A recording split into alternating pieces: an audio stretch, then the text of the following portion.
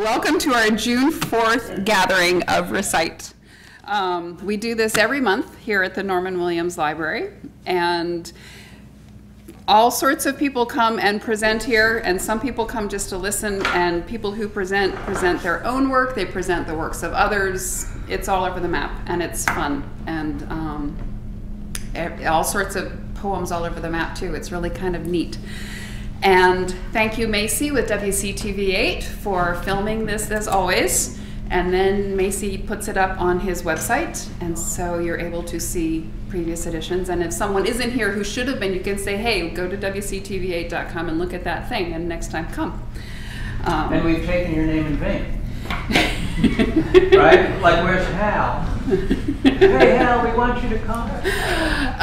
It's totally voluntary, so we won't coerce people to come. But, you know, when people come and then don't for a while, we miss them. It is a fun thing. So tonight we have 8 of us, I think, who are presenting. And it's... I did. I just put you on the list. But I don't know if you're Jen, Jenny, or Jennifer. Jennifer? Okay. Yeah. So I have 3 little poems to do, and you know, this is autumn is great. Spring is wonderful but interesting. Actually, I don't have my glasses. I'm going to need to get them, so I'll read my poems later. Because they're all a blur right now. So I feel like there's things I should have said. I'm sorry I'm rambling. I know something I was going to say. So Recite has been going for over 3 years, and it's been a wonderful thing. It was started by Yash Dembinski and Jeff Levison. And Sam DiNatale. And Sam DiNatale, back when it was at Montvert. Yeah. And it grew into this thing that has been going strong for over 3 years. And it used to be that Jeff Levison was in charge of all of the website stuff and sending out the emails that we all don't get anymore, because Jeff now lives in China. And so he's kind of out of the loop. So if there's anyone who is interested in doing some of the work of sending out email reminders and or working on the website and things like that, come and talk to me, and you know, we can talk about that. But I don't really have time to do it in my life, and Yash doesn't have time to do it, and so far we don't have... I have time, I don't have the capacity, because I'm involved in some other email group on a weekly basis. Okay, all right. So if there is anyone who would like to dive in and do little bits of the stuff that we do behind the scenes to make this happen, let me know. And as always, if anyone would like to host, so it's someone other than me standing up here, let me know, because that's good too. Oh, you do an excellent job. Some days better than others. That's great. But if anyone else wants to be up here and get the love, that's good too. Okay, so why don't we start with Bob Burgess? I'm going to walk out of the room, but it's not personal. I'm going to be... I'm sure it is personal, but I'll allow it. Okay. So I got all these things especially for you. They're love poems, and you're leaving. So stall for a minute. And I'll be back. Please, somebody help me stall, because this will be fun. Richard, you got some heckling? Yes. Let's have it. Okay. Tell us what you had for breakfast. In a poetic sense. We'll do this. I was more interested in the love poems. Come on. You don't like Richard's heckling? Oh, damn it, you're back. We were just going to talk about a very obscene breakfast. Go ahead. Well, I had more than 2 eggs. And then she made me a special kind of bacon I haven't had in years. It reminded me of when I was young. You want to fill in, sweetie? Oh my God, he's recording this. Getting better all the time. Well, the stuff I have in store, maybe we'd better continue with the breakfast. Should I get on with it, Peter? Please. The voice of authority be killing me. Adam. So I think it's time. Jeez, what is this false accent? So I think it's time for a change from me usual gloom and doom, don't you think, Danny? I second that. Why, suddenly he be speaking up from the back, does he? So I think it'd be time for a change, Josh, from me usual gloom and doom. What you say? Yay. Spring be finally in the air. So I want to read. This is actually scripted, just so I wouldn't go off and curse.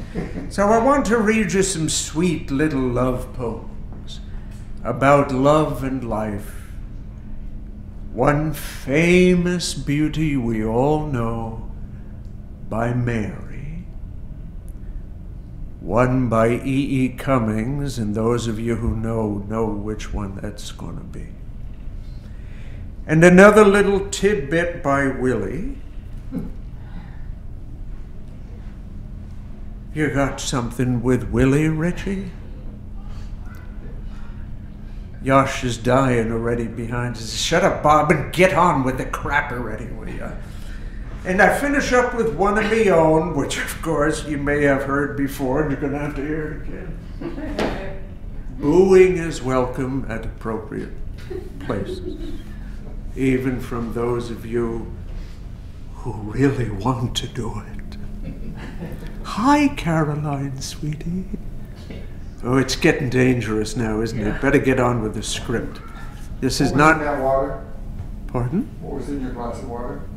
I don't need anything, sweetie. Don't you know that? Yeah. That's why they threw me out of equity, because I started doing improv on a script. Okay. So, given this intro, and if we're starting with one of all the many nice ones that she's written, don't you think we just got to hear the wild one again?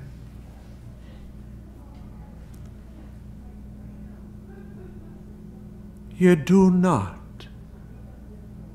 have to be good. You do not have to walk on your knees for 100 miles through the desert, repenting.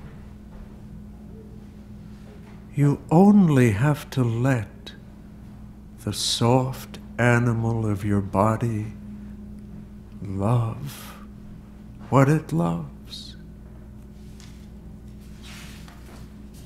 Tell me about despair, yours, and I will tell you mine. Meanwhile, the world goes on. Meanwhile, the sun and the clear pebbles of the rain are moving across the landscapes, over the prairies and the deep trees, the mountains and the rivers. Meanwhile, the wild geese, high in the clean blue air, are heading home again. So, whoever you are, no matter how lonely, the world offers itself to your imagination, calls to you like the wild geese, harsh and exciting, over and over, announcing your place in the family of things.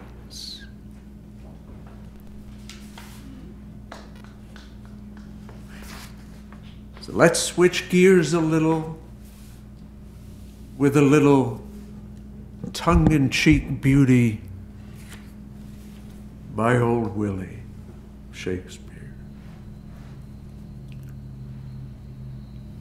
My mistress's eyes are nothing like the sun.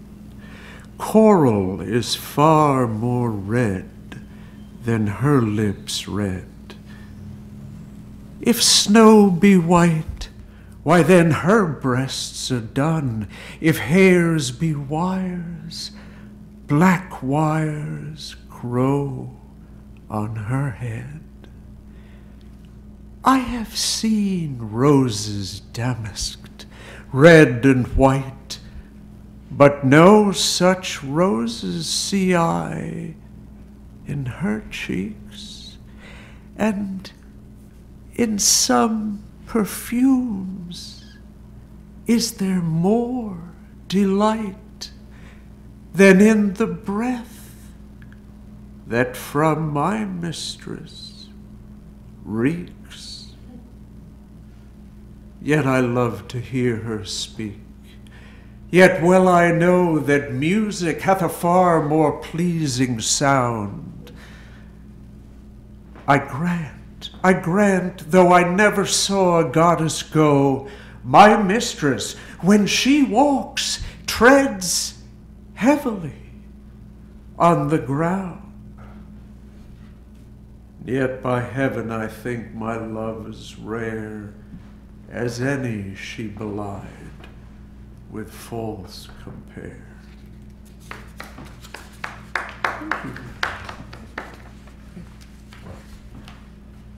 And this then, of course, by E.E. Cummings, The Real Thing.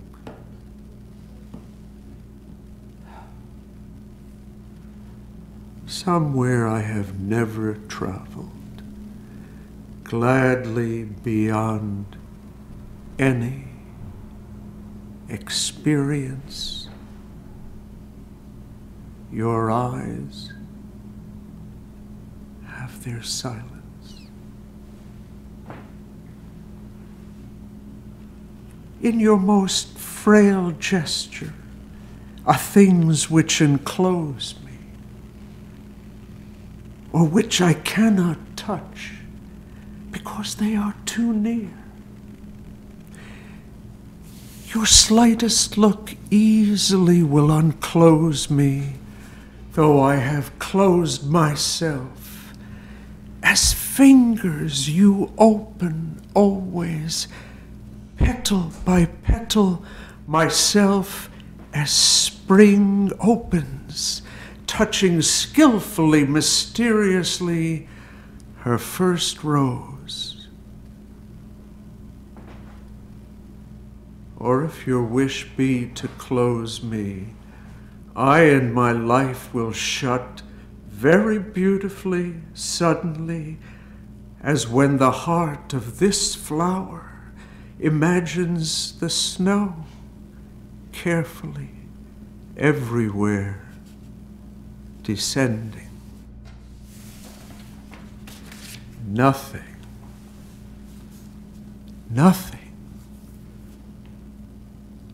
which we are to perceive in this world equals the power of your intense fragility, whose texture compels me with the color of its countries, rendering death and forever with each breathing. I do not know what it is about you that closes and opens. Only something in me understands. The voice of your eyes is deeper than all roses. Nobody, not even the rain, has such small hands.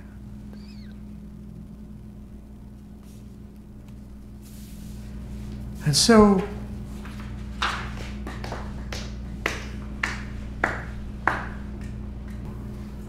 let's end this little interlude, Macy, with an old love song about a boy from New York City.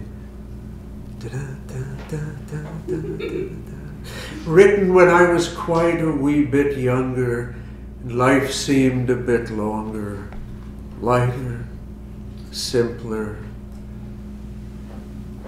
Once upon a time, long, long ago, I'll never forget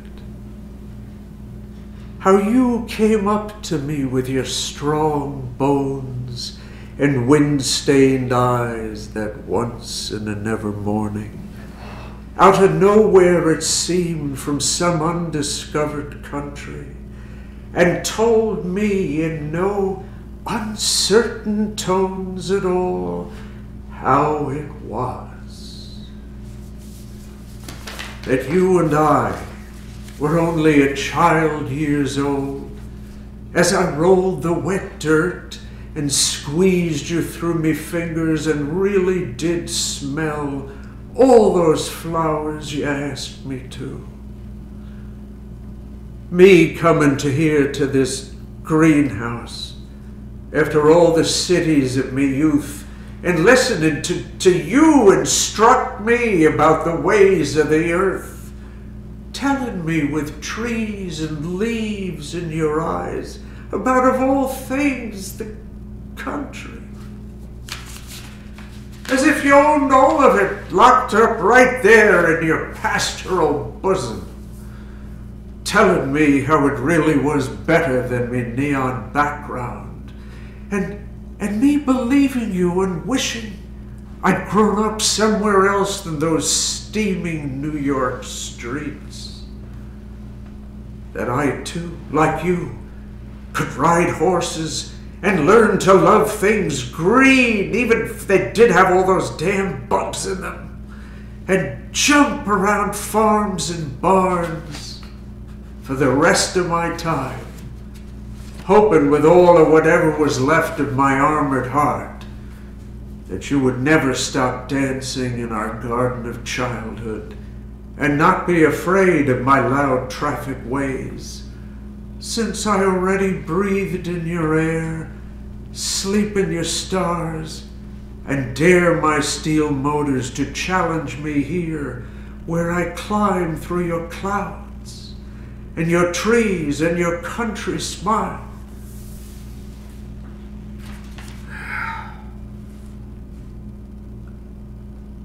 Hope springs eternal. Thanks for listening.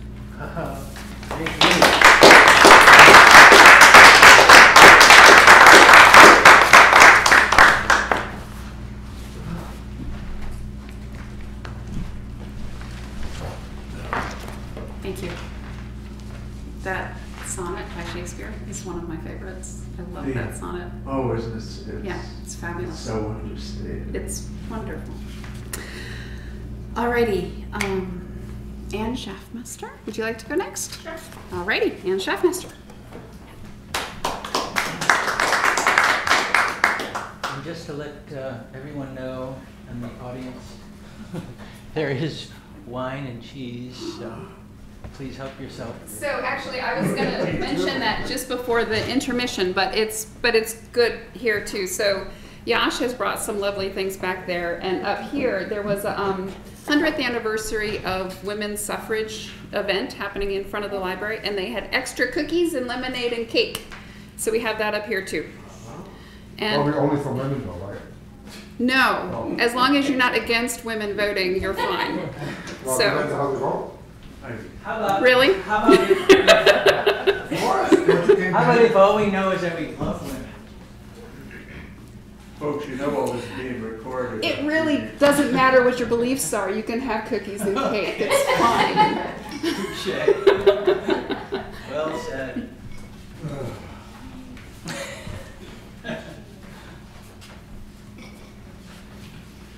The cheese is really good, by the way. Oh, good. Yeah, I'm going to keep bringing that. That's really nice cheese.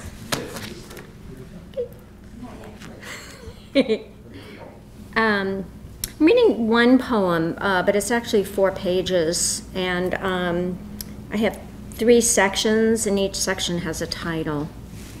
The original working kind of title for this poem was The Fate of Normalcy, but then I got a little more realistic, and I named it Asylum. So the first section, section 1, so there's 3 sections, is called consultation. I speak in the tongue of the depressed. The glass in the wood frame cracks, and the pit of the peach falls to the floor. Tick-tock, the bedroom clock. There is no sleep at night until light seeps under the bedroom door. And yet this interrupted sleep is not anything about which I care to speak. You are nothing but other. You are no one but other. Still you hold my egg-shaped head between your top drawer hands, as if the yolk of my being is the essential ingredient for your purpose in life. But what you excel at here is putting frontal lobes into a blender of electroshock therapy and locking up people for weeks or years. You tell me I'm depressed, citing suicidal statistics, and as your mouth opens and shuts, my heart hurts, because you do not know me, and I am reduced to 3 pages of questions and answers about my family history. Yet I watch you hover close to the edge of maybe being present to me. But it is the textbook of academia that tells you I don't have a prayer, because off a rafter my mother's father swung, and Uncle James thought he was a bird and flew 5 stories down. Grandma liked gas best, Aunt Blanche drowned, Aunt Ruth lit a match and fried herself brown. So here she is. It's her turn now. So that one's consultation. And the next one is called session 1. The room is hot. It's early spring, and the steam radiator bangs on and off. You say I'm depressed, but I get the feeling you want me to be someone else. Who would that be? Your fake concern is a distance between us. CBT and DBT today. I would much prefer Thanksgiving or Christmas. Your mouth opens and shuts. My preference is shut. Thank you, please. Sitting in group for an hour will not fix anything. The be like others scares me. The others are clingy in a disproportionate way. Take my roommate. You're 1 o'clock. The one who tried to suffocate herself by sticking her head in a garbage bag but forgot to swallow her pills first. The world tells her secrets. She says my eyes stay open when I sleep. I don't think I can change. I think things when I shouldn't be thinking them. How I see you is not how I see myself. And then the third one,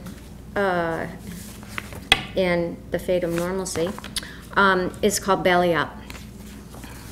It's easy to distinguish those of us who are well from those who are not.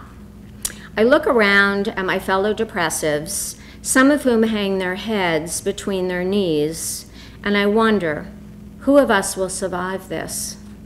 I wonder if I'm here because I have had infantile responses toward the normal demands of life. The walls of the waiting room are painted a pale shade of vomit, and there is little ventilation because electroshock therapy is in a windowless basement, and in this cramped room, in this windowless basement, our metal chairs are placed so close to each other that I can see a pimple on the chin of the young girl who sits directly across from me. I try not to stare, but staring is habit forming. The nurses appear hopeful. If someone acts up because maybe they are on the wrong meds, or maybe they are afraid of how hard it is to feel this bad from the minute you first wake up, I wonder what I can do to comfort them. No one else here seems to notice anything. I might feel better if someone said, "Look at her." But the truth is that the nurse's hopefulness is bland and false, and the smell of Lysol so much worse than the smell of dirty socks. There's not a single piece of art, just a dog-eared poster listing the characteristics of an addict, and an artificial palm tree leaning backward against the wall. When the door to treatment opens, a ghost appears. He looks damaged, and nothing about him is reassuring. This is the moment when everything changes, and I imagine the magic of shamans. I pretend that I am who I used to be. There are words, of course, but my tongue cannot find them. I forget how to form the syllable for joy, and I wonder why the earth and the sea have abandoned me.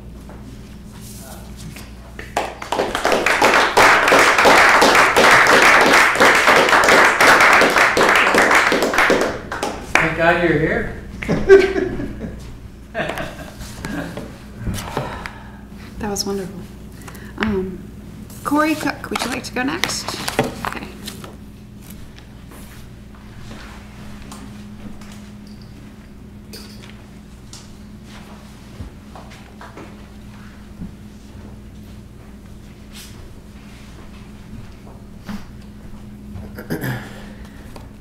All right. So I've already changed what I'm going to read after hearing Anne's poem. Yours is shocking there.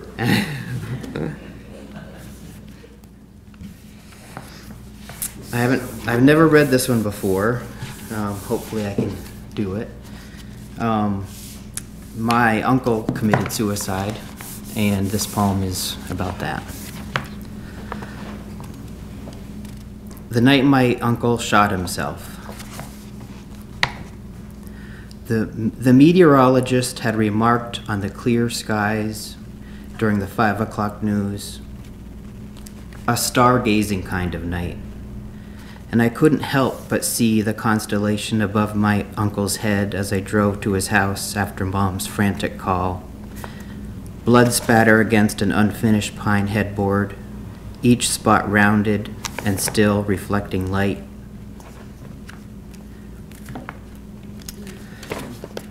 All right.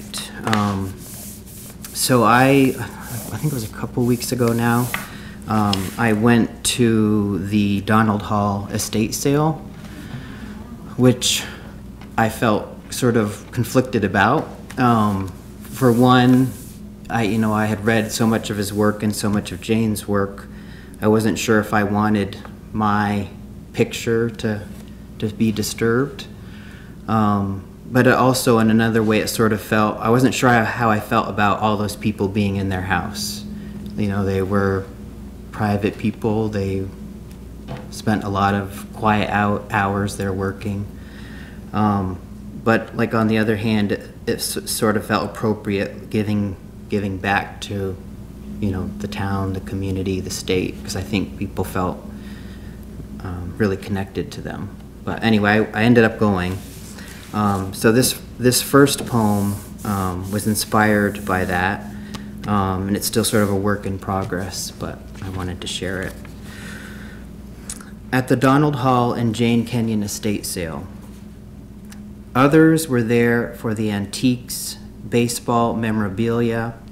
I returned again and again to their books, fingers stuttering over stiff spines. Found 3 inscribed by Jane, her signature drawn out and fluid in the first 2, deliberate and jagged in the third, as if brought to her as she sat in bed, propped up by pillows, glasses in place, pen loose in her hand on one of those last days.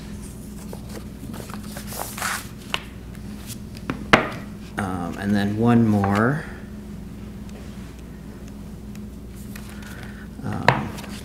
At the Donald Hall reading in Woodstock, Vermont. He sits and reads on the stage, lucid and witty. Oh, actually, I gotta stop it there. I did want to point out that the last 4 or 5 words of this poem I stole from one of his poems. It's from his poem, The Afterlife. I can remember reading it, and it's sort of buried in the middle of the poem, and I can remember thinking, I mean, it's a great line, but, like, that's really, you know, should be the last line.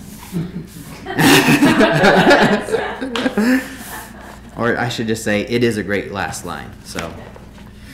All right, at the Donald Hall Reading in Woodstock, Vermont.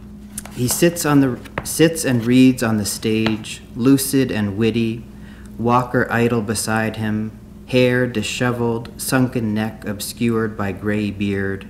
He reads a poem about Jane, his wife who had it out with leukemia and lost.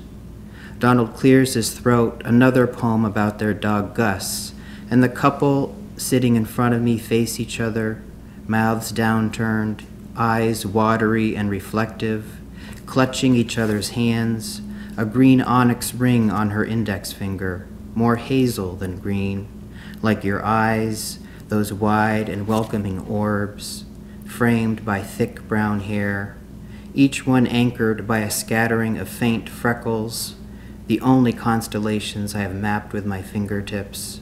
I know that you and I would have looked at each other in the same way.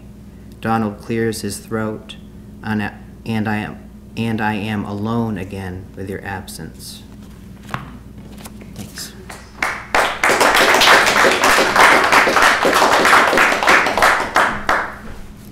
Thank you. And thank you for changing things up a little and adding that other poem in there. Okay, let's see. Peter, would you like to go next? Sure. Peter Fox Smith.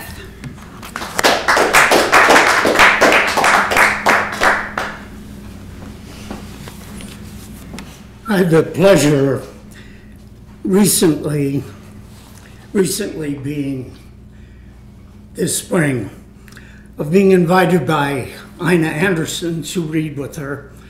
And she opened by saying, after reading the first poem, I have started with a bleak poem, which kind of gave me an indication for writing some bleak poems. So I'm going to share with you some bleak poems that I've been working on for the past few weeks. Sorry to change the mood from your lovely springtime love fest. You knew mine were bleak anyway. Yeah. Old Man on the Terrace. After long weeks of gray days, cold with rain, today under a blue cloudless sky, I sit on our terrace with my back to the sun, much slathered with white, greasy lotion to prevent evil ultraviolet rays from turning my pallid skin into knobs of keratosis, or worse, squamous carcinomas, which must be evicted with knives. So, sitting on the terrace, airing arid winter out of my dry bones, I write, pause, peer upon far distant hills, or our burgeoning little lilac bushes, or birch and maple budding into leaf, and though with many old age ills I'm content. The grass is green again, it always is, after 6 months of snow melts away, and brooks replete sing spring's song, dashing downhill riverward. Home again, songbirds from tall trees carol melodies while I heed a tiny puff of white cloud, changing 100 times, nebulous shapes floating on sea of blue. Is there meaning to this? Meaning beyond my isolated muse? Speculations of Renaissance, or only fleeting thoughts of fixed mortality? There's no meaning. There is no plan. Just cycles born of chance, with men and women and all between, so stubborn and sure to make it mean. By the way, all of these have similar themes and images running through them. Second one is rain. The storm predicted has not dismounted as yet, but heavy hang clouds overhead, and stationary lilacs beckoning for a drink start to dance as breezes blow, though not till mid of night did rain commence to fall, as ghostly fears of dead god jeers thrust sapien ears, the gods which we have made, the gods which we have slain, all uncleansed by rain.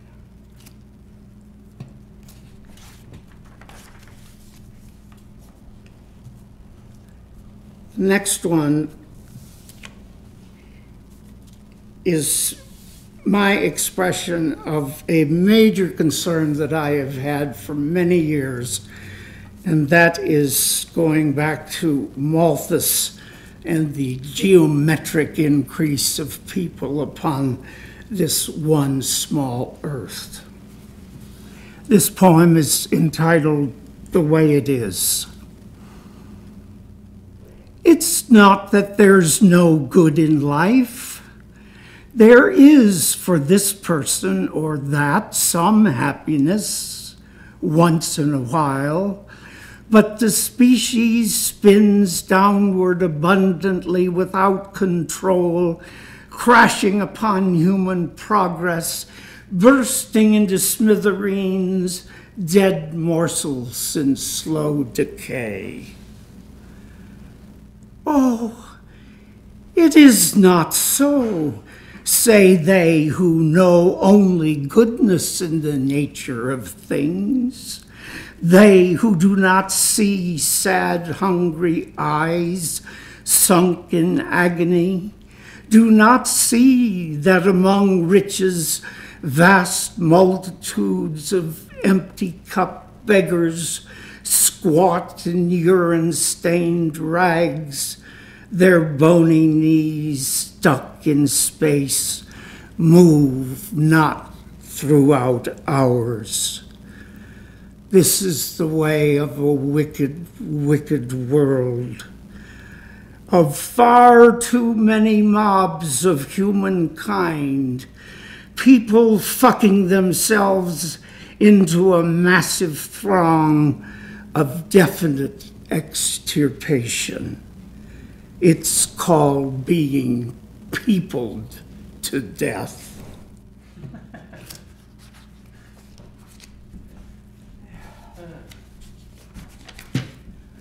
In the evening,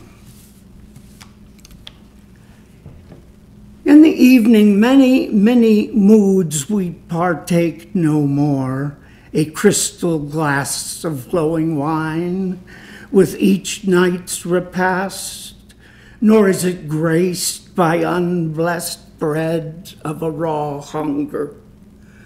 All remembrance washed away, the monsoon rain and wind blowing obliquely as frail, trembling thoughts tumble out of revelation's frenzied hopes into fomenting fragments.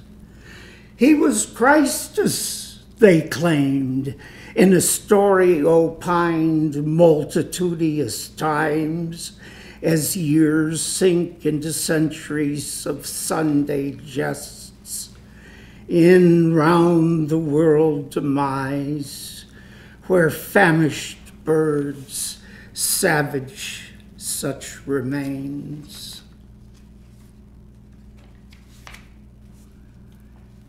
I'm assuming that we're all aware of the Big Bang and that the atoms of which we are composed are the same atoms that were isolated and identified as the Big Bang. And so this poem, entitled Stardust to Ashes, has under it a brief quotation by the famous astrophysicist Neil deGrasse Tyson. And he wrote, "I feel big because my atoms come from the stars." Poem in two parts. One. An acrid gale blows fierce while poisoned waters flood. The damaged earth laments as toxic fires consume vindictive, freaky Allah, old, tired, jealous Yahweh, Father, Son, Holy Ghost, and the dry bones of those who bent in prayer, those who did not. Indeed, an all-earth imperium of dancing, fickle flames, as Moon Man, much aghast, with tearing eyes, open mouth, and sobbing, shrinking shine, disperses into dark. Two, it is unlikely that abiogenesis will emerge again from our sullied, foul waters, a single cell to the walking, talking we of stardust made, but ashes now as firestorms expire on this stony, stark sphere, wind whipping clouds of dross wherever, while to the sea mindless rivers roll, and in the blue or black skies a spectral silence drums its funereal march into the vast beyond. And because that's all so bleak, and because I so intensely fight against certain words that catch on and are used by everybody all the time, here's 6 lines of a more joyful mood, I hope. It's called Pow. Off they go this night, leaving behind cares and tears, to dance, laugh, and sing of iconic this, iconic that, and the next to utter iconic, I intend to pow, knock flat.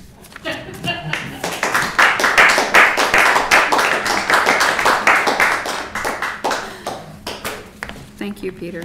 Thank you for listening. And I do like that even in your bleak poems, the lilacs dance. You know, it's nice. Okay, so I found my glasses. So the poems I was going to read, it's interesting. Before, Bob told me that he wasn't going to do his normal bleak stuff. He was going to do happier stuff. And my stuff is a bit more bleak than what I usually do, so I figured it was a nice balance. But it kind of is like turned into a good first half, so I think I'll do it now rather than in the second half. It seems to be all of a piece. And then we'll have an intermission, and we can have, you know, wine and cheese and cake and cookies and lemonade, and then we can have a whole different second half. Or not. Who knows? So I have this little book by Christina Rossetti that I was looking through, Goblin Market and Other Poems. I'm not going to read Goblin Market, but it's, you know, life is interesting, and it's kind of ironic and beautiful, wonderful spring with all the flowering trees and stuff to be in a bleak mood. It happens, and yeah, so, and Christina's in the club. So I don't know that she wrote them in June, but anyway, here's a few poems. A better resurrection. I have no wit, no words, no tears. My heart within me like a stone is numbed too much for hopes or fears. Look right, look left, I dwell alone. I lift mine eyes, but dimmed with grief, no everlasting hills I see. My life is in the falling leaf. O Jesus, quicken me. My life is like a faded leaf, my harvest dwindled to a husk. Truly my life is void and brief and tedious in the barren dusk. My life is like a frozen thing, no bud nor greenness can I see. Yet rise it shall, the sap of spring, O Jesus, rise in me. My life is like a broken bowl that cannot hold one drop of water for my soul, or cordial in the searching cold. Cast in the fire the perished thing, melt and remold it, till it be a royal cup for him my King. O Jesus, drink from me. And this is called, What Would I Give? What would I give for a heart of flesh to warm me through, instead of this heart of stone, ice cold whatever I do? Hard and cold and small, of all hearts the worst of all. What would I give for words, if only words would come?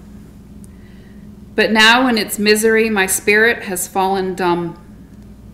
Oh, merry friends, go your way. I have never a word to say.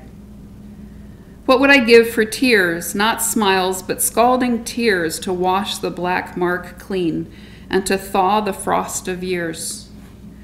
To wash the stain in grain and to make me clean again. Whoa. I never heard that one before. That is... I hadn't either. Yeah, it's quite a poem. It certainly is. Okay, and this one is called The First Spring Day. This is part of the irony of, like, outside it's spring, but it doesn't feel like spring inside yet. The first spring day. I wonder if the sap is stirring yet, if wintry birds are dreaming of a mate, if frozen snowdrops feel as yet the sun, and crocus fires are kindling one by one. Sing, robin, sing. I still am sore in doubt concerning spring. I wonder if the springtide of this year will bring another spring both lost and dear, if heart and spirit will find out their spring, or if the world alone will bud and sing. Sing, hope, to me. Sweet notes, my hope, soft notes for memory. The sap will surely quicken soon or late. The tardiest bird will twitter to a mate. So spring must dawn again with warmth and bloom. Or in this world, or in the world to come, sing, voice of spring, till I too blossom and rejoice and sing.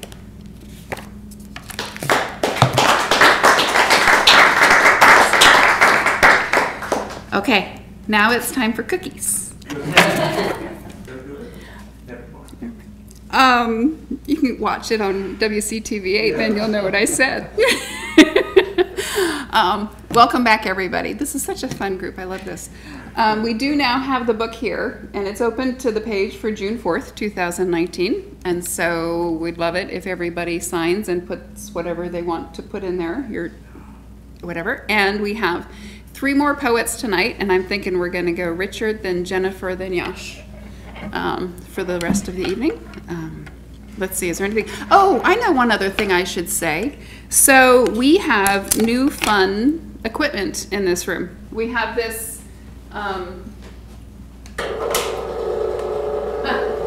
this cool. It Next comes, time we can have pictures with our poems. Right? Visual. well, or you could have a background, and we have, it does come all the way down, but we don't need to watch that. We sort of got the idea, right? And we have speakers and connected to things. And so if you ever want to have like a multimedia presentation with your poetry or anything like that, I don't yet know what exactly that means, but you know, think about it.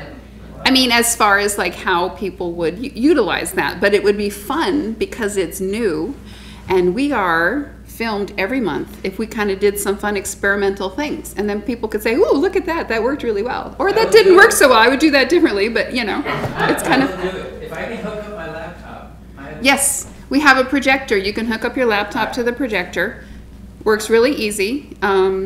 Yeah, so, you know, go to town, come up with some stuff, and we'll do it, and it'll be fun. And we'll see what happens. Okay, Richard, you're up. Richard Esty.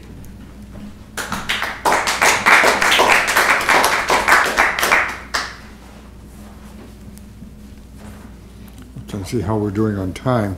Oh, we're fine. Yeah. I've been working on memorizing, and for the past month, working on one of Allen Ginsberg's poems, because yesterday was his 97th birthday or something like that. He's been dead a while, though. He was born 1926, June 3rd. One of his quite often anthologized poems, I don't know whether it's considered one of the best poems or not, is Supermarket in California. And the reason I'm reciting it is because, of course, it's about Walt Whitman. And last month I read 2 poems about Walt Whitman, and so his continuing memory of Walt Whitman. I brought the cheat sheet just in case. I've been saying in the shower, so if someone turn on the water, maybe it will help me. Yeah. Okay. What thoughts I have of you tonight, Walt Whitman, for I walk down the streets, side streets, under the trees, with a headache, self-conscious, looking at the full moon. In my hungry fatigue and shopping for images, I went into the neon fruit supermarket, dreaming of your enumerations. What peaches and what penumbras, whole families shopping at night, aisles full of husbands, wives in the avocados, babies in the tomatoes. And you, Garcia Lorca, what were you doing down by the watermelons? I saw you, Walt Whitman, childless, lonely old grubber, poking among the meats in the refrigerator and eyeing the grocery boys. I heard you asking questions of each. Who killed the pork chops? What price bananas? Are you my angel?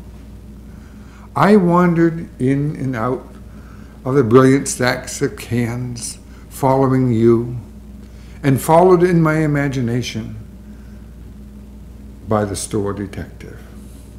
We strode down the open corridors together in our solitary fancy, tasting artichokes, possessing every frozen delicacy, and never passing the cashier. Where are we going, Walt Whitman? The doors close in an hour. Which way does your beard point tonight? I touch your book and dream of our odyssey in the supermarket and feel absurd. Will we walk all night through solitary streets? The trees add shade to shade, lights out in the houses. We'll both be lonely. Will we stroll, dreaming of the lost America of love, past blue automobiles and driveways toward our silent cottage? Ah, dear Father, gray-beard, lonely old courage teacher. What America did you have when Karen quit poling his ferry and you got out on a smoking bank and watched the boat disappear on the black waters of Lethe? Thank you. And now continuing the theme of Allen Ginsberg. Everyone's always looking around for older copies of Poetry Magazine, and the library had a rather nice collection, of which I bought 6 or 8 sometime in the last few weeks. And I can't remember, I didn't buy this one at the library, but maybe in the used bookshop in Brattleboro. And you know, the unique thing about the used bookshop in Brattleboro is poetry is in the front of the store. Now, almost all, the guy said, I said, you have poetry in the front? He said, yeah. People come in and hunt around, they immediately go to the back if they're looking for poetry. He said, then they'll say, oh, you don't have a poetry section. He says, oh, no, it's in the front. Really? It's the only store we know with poetry in the front. And so he had some of these, so I might have bought this one. So usually, you know, they're like $1 usually at the most. And you'll find a few, 1 or 2 really good poems that are worth $1. In this one, this is September 2006, and there was an article in it assessing the impact of Ginsberg's most well-known poem, Howl, 50 years later. And so what I did was I read the article, and then I underlined certain words that I thought I could come up with to put into a poem. And I thought, isn't that clever to do that? Of course, then a couple of weeks later, I read a poem where a guy goes to the Museum of Modern Art in New York City, and he has the brochure going around to the display explaining all the pieces. And then he takes that home and writes a poem using the words from the brochure. So this one is called Pining for Howl.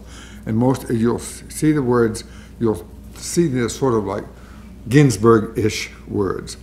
Writing his colorful world is sweetly syntactical.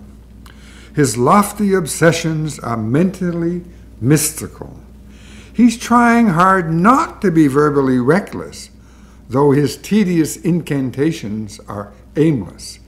He strides forth with dramatic stanzas of gibberish. His manic word combinations are feverish. His rhythmic, transgressive flights of imagination yearn for ecstatic visions full of tragic agitation. He was inspired to write something historical, yet this haunting lament seems to turn hysterical. His energy and anxiety capture in alienation and reiterate his cherished disguise of aspiration. Metaphor and vision telescope jaded pilgrim formation.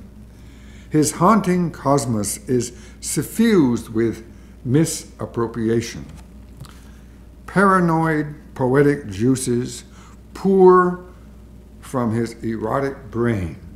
His mantras and musings are America's exotic gain. Thank you.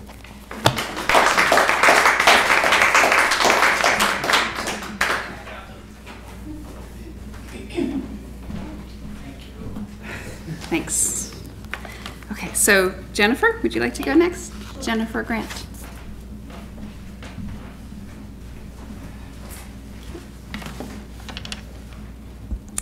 So this is a poem that I wrote in the lead up to the Iraq War back in 2003, and it's a poem about freedom of speech, and it seemed like a good time to pull it out again.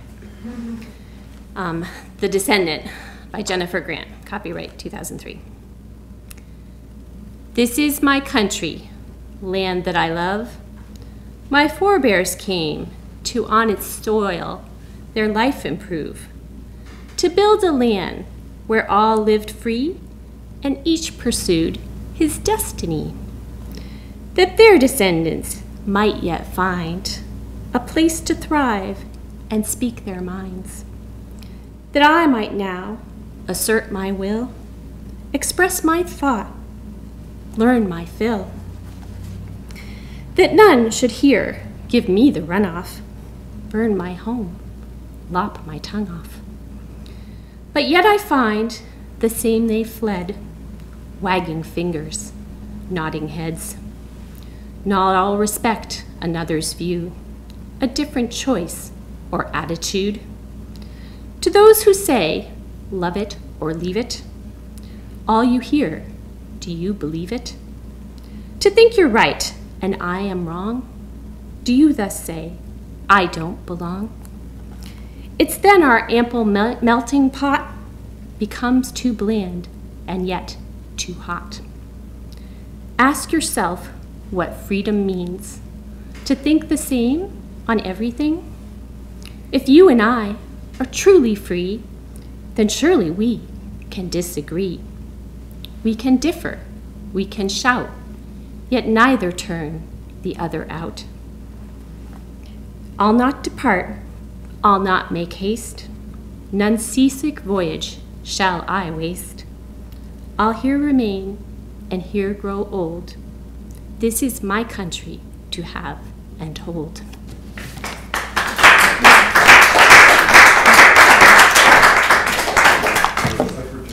Thank you. 16 years later, still is a very good poem. All right, so Yash Dembinski will round out the evening. This has been quite an evening, everybody. I've just been overwhelmed and enjoyed, it's not so much a question of enjoyment as of listening, and I'm very grateful that I can listen and hear your words and become part of you in a way. So my profound appreciation. And Peter, I read I said earlier to you in the evening that I think sharing new poems is one of the bravest things you can do. And so I salute your bravery, no matter how bleak it is. And just, it brought to mind that I wrote a poem today that I'm not going to share, but the title was, You Are of the Nature of Light. And then Jennifer, just thank you for your poem as well, because I had to write I was thinking of I put together this collection of poetry of my whole friggin' life. But it's, I've had to pick and choose because there's a lot I'm not going to include. And I thought, whoa, this one is just too harsh. People aren't going to have any idea where it's coming from because the devotion is so feminine and so absolute. And it's I got to lead up to that.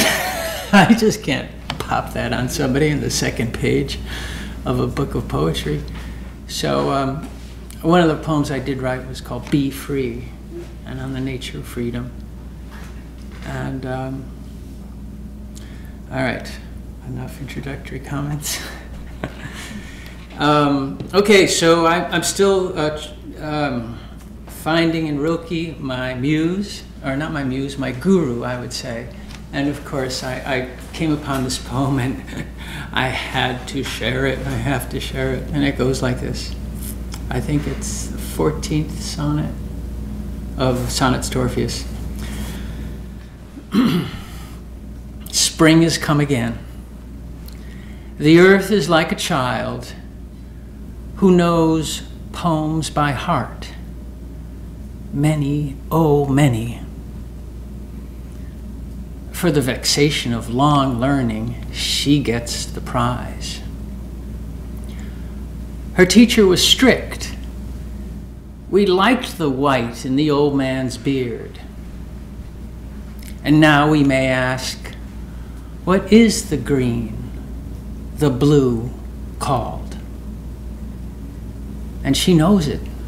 She knows. Earth, having holiday, lucky Earth. Play now with the children. We want to catch you, happy Earth. The happiest will succeed. Oh, what her teacher taught her, the many things, and what stands printed in roots and long, difficult stems. She sings it. She sings. How about that? Rilke's wild, I feel. Okay, so that, of course, brought me to my deep roots and what stands printed in long, difficult stems, the Old Testament, and my Old Testament sojourn. So I'm going to read a little bit to you of chapter 9, and you can thank Danielle for limiting how much you're going to get of it. It won't be the full chapter. You'll have to somehow read the book whenever it's done. Here we go, chapter 9. What's so exciting about this is really, if there's anything on an existential plane, I look at this as somehow that miraculous photosynthesis that takes a seed and begins to create a green leaf. Because Moses here is going to the elders and he's meeting them for the first time. Well, how the heck is he going to convince them I have the word of God, right? And we're going to be free from Pharaoh, right? Oh, yeah, right. It's like we're going to be free from Trump. What? Anyway, we can be, and of course this is what poetry is about and what this poem is about. Moses was led to a deep cave beneath a plateau near to the Nile by Aaron. It was where the elders and priests kept faith with the Lord, and the site where they passed on, from generation to generation, ritual stories of their ancestors. Before the cave's entrance, strong emotion gripped Moses' heart. He would meet the elders whom he had loved for so long from afar, suffering that he was not suffering as they were. Who was he? Not their savior. It's all right. All right, anyway. Who was he? Not their savior. Never as they had he been enduring. And yet he brought God's word and its power from the Lord, who was ever the Savior. Moses looked lost. He was having a nervous breakdown, right? He was lost. Who am I? I'm not their Savior. Anyway, I'm having a nervous breakdown right now. No, I'm not. I'm just ad-libbing. Moses looked lost. Aaron spoke. Now's the hour for you to speak, to say the words of our God. You cannot be frightened. I will speak if need be. Aaron was Moses' older brother, if you didn't know. Moses felt cross sensations. Could he tell Aaron how completely weak he felt? In spirit, he felt a summons to the burning bush and the Lord's presence. Became aware his hope to be a friend to these elders was vain. The only sense for his being there was to bring an end to the dire enslavement Pharaohs had wrought. He nodded to Aaron. They walked forward into the cave's inner chamber and sought where to stand among so many gathered to hear and see Moses, men summoned there by Aaron and the priests. Amid the light of many candles, all the faces were turned toward two men who entered. The sight of Moses, old yet tall and strong, stirred hope in every heart. He seemed a natural leader, but just a man. How could he cope with the great Pharaoh when their leaders, all in the past, had acquiesced to broader and more severe laws and edicts? Few of the men had ever seen Moses, brother of Aaron. Some strained to have clear sight of him, who, the priests said, could bring improvement to the lives of the tribes. of all the tribes. Those there were eager to hear from Moses, though some meant to safeguard their hard-earned status. They were pharaohed by favor as overseers. A small man stepped forward. "Welcome, Aaron. Welcome, Moses. Pharaoh has many ears, so be circumspect with your words. No one can be sure who is in his pay. But come, tell us why you have called us here where we safeguard the holy faith. We welcome you with joy, but please know many are here at risk to themselves and their families." So spoke Korah, son of Ishar, brother to Amram, a cousin with many ties to the brothers. "Moses, you whose mother was none other than glorious Pharaoh herself, speak. Tell us here what you will speak to our Pharaoh, Amenhotep." But so astounded was Moses by the words, sleek and dark, that seemed to welcome yet deceived, he could not speak. He stared intently at his cousin. Korah flinched as if aggrieved. "Then Aaron, what do you say? I hope that you at least have something to tell us." "Yes," Aaron stepped forward. "But are you prepared to hear? Hear how our God intends to bless us?" No response came. "So are you prepared?" As one, those gathered had become silent, and a slight smile played upon Korah's face. "I went not in search of a ghost. I went with the word of God in my mind. A place by a mountain. I found Moses, and he," Aaron turned and looked at Moses. Stairway.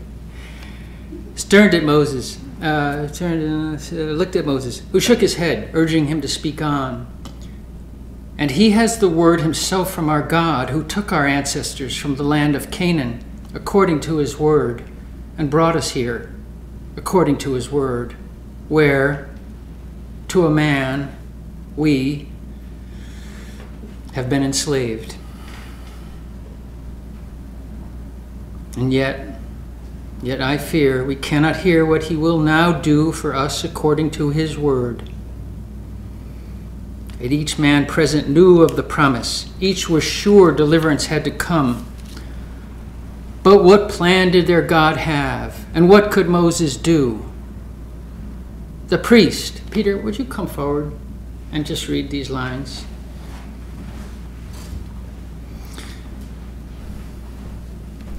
And what could Moses do? The priest who had been aggrieved rose and spoke. Aaron and Moses, we are ready. You have the word of God, the Lord. I awoke this morning with a premonition, one like the sweetest dawn, and with the pure taste of honey on my lips. The priest's eyes shone with a fierce, humble joy. Let us not waste the little time we have here together. We have come to hear the word of our Lord. Then Aaron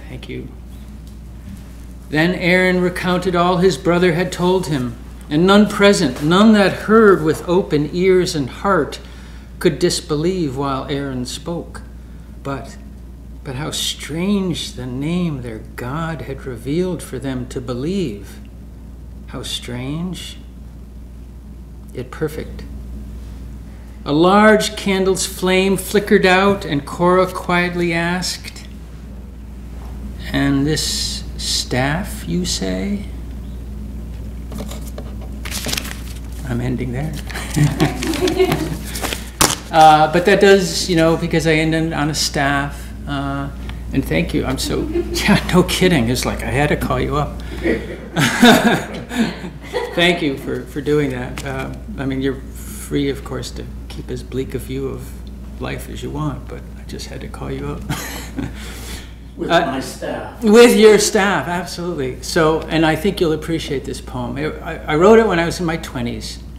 And I was, of course, I had gotten past my monastic intentions and had realized that, you know, it's a good thing to be married.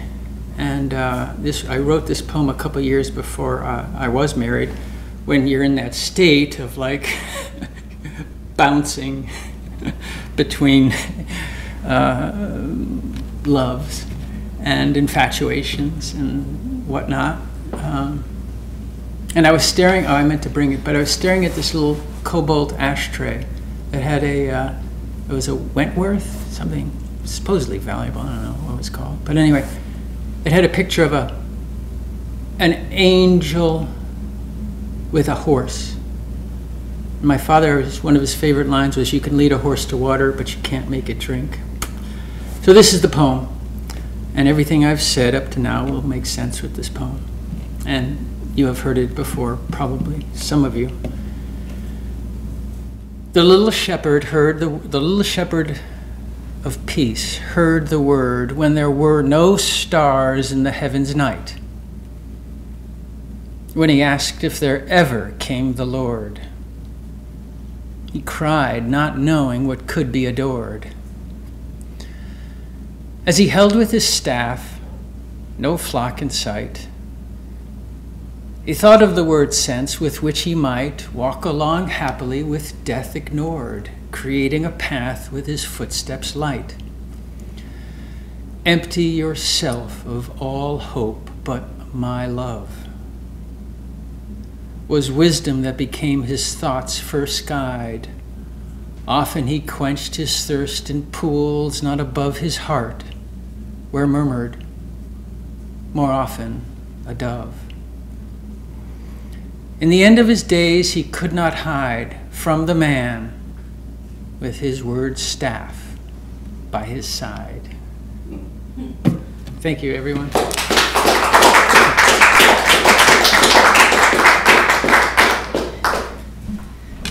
Alrighty, so ends another gathering of Recite. Come back next month, and if you have like some techie stuff to do, we'll do it. Sign the book, eat cookies, cheese, stuff. Thank you very much, everybody. Thank you.